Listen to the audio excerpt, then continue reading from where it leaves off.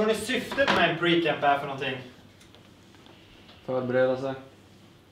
Förbereda sig, ja. Vi är inte här på ett träningsläger. Utan vi är här på ett uppladdningsläger. Därav att, som ni var inne på, samla på er energi istället. Det här är inte att jämföra med ett barmarksläger under sommar eller höst eller någonting. Därav också så kortar vi passen lite. Det här är de som inte har väskor och ska ha tävlingsdräkter och ni ska ja, vi ska upp bara. Ni ska bara, förlåt! På honom. Där är det.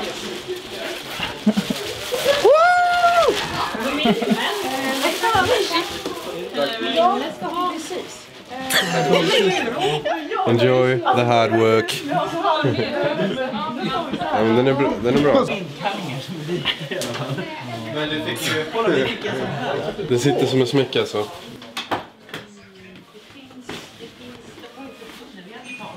Ska du sova än eller?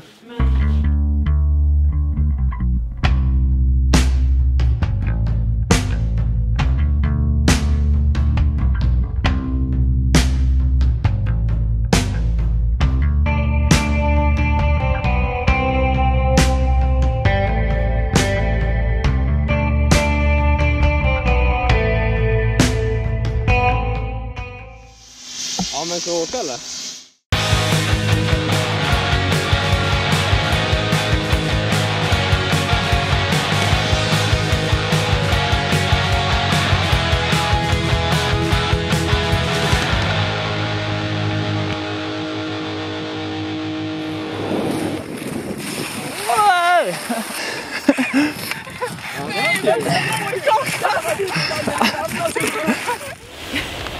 Ja, nu är vi i Orsa Grönklitt på uppladdningsläger inför junior- och U23-VM. Vi ska försöka må gott, vi ska ha härlig skidåkning på de här fina spåren och samla energi för att vi ska åka så fort som möjligt nästa vecka på de tuffa banorna i laget.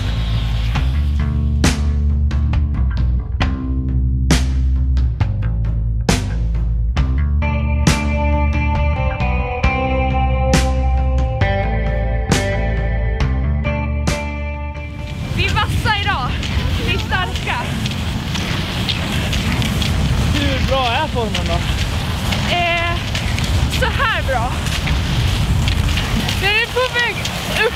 Ja, men bra. Hoppas jag. Så här. Mellan slagspetsarna.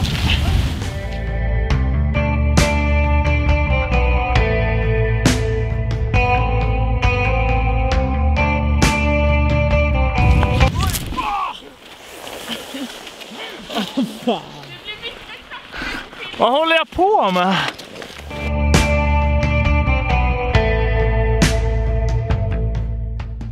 Ja, jag sa att det blir mitt 50 år på U23 det här. Så ja, jag kan nästan säga att jag börjar bli lite rutinerad. Jag har varit på ett junior-VM för 2 år sedan. Ja, Soldier Hollow eller Salt Lake eller ja, vad man kallar USA då. Hur gick det då? Ja, det är ingen behöver prata om. Nej, men det gick väldigt dåligt. Jag tror aldrig jag varit så stum i livet någon gång nästan. Man stapplar upp för backar. Nej, det var ingen rolig upplevelse. Så kan inte gå sämre nu i alla fall.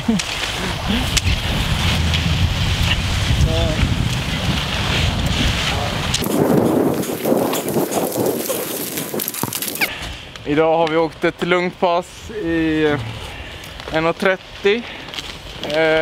De har snackat skit om allt och alla känns som. Ja, får vi. Snackar du mycket skit? Ja, jag snackar inte skit. Nej, men det har varit fint.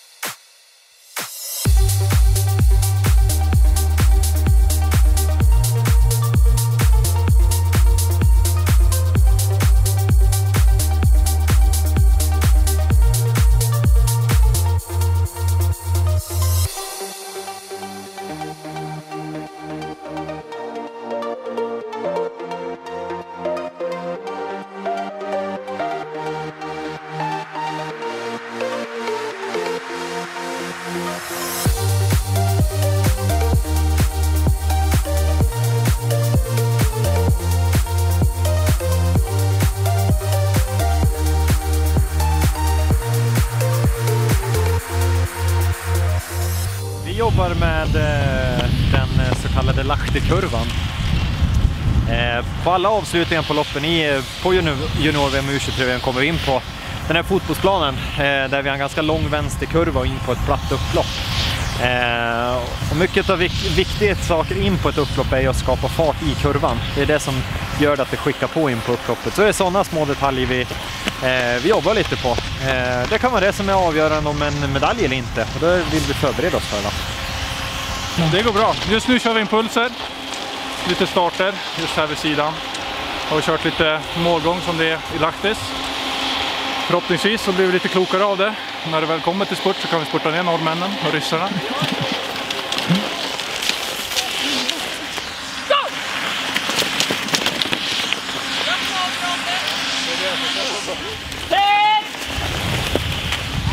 Grabbar, fan!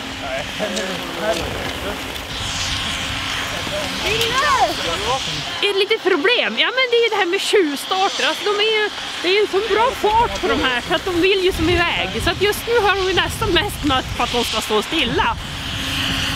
Nej, tjuvis där! Det finns på film! Det finns på film! Kolla på YouTube-kanalen!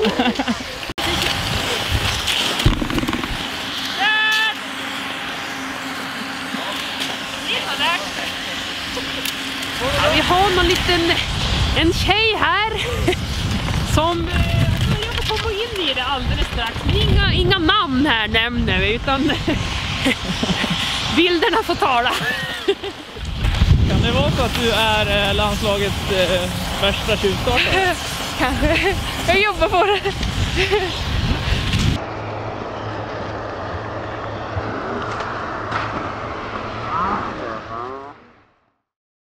Är det för dag då? Tisdag? Onsdag? Tisdag? Tisdag? Jag vet inte, det är för dag. Ja, när det är tisdag idag. Ja, det är tisdag idag. Ja, tisdag idag, fartpass här i Grönklitt. Så här ser det ut. Hurry away from a boring brunch. Bullshit ain't gonna grow your pride, but you can't stop feeling those emotions. Sweet as honey, love cutting in your throat. Let us see, are we meant to be? Cutting in your chest, longing for the bliss. Touch me nice, shall we go out? Oj, oj, oj, säger jag va. Kändes riktigt bra. Såg bra ut. Kändes bra. Tror det blir bra.